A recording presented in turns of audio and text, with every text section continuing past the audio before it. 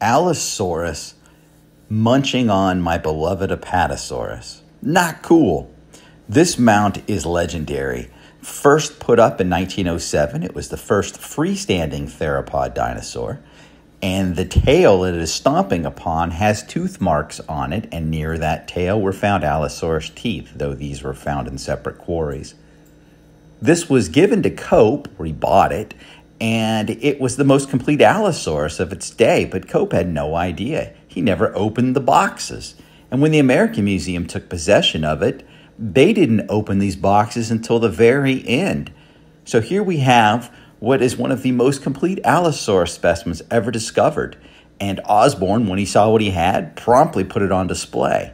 Alas, he didn't describe it. No one described it. And to this day, this specimen sits in front of everyone, but not in the academic literature. Go figure. Crazy times.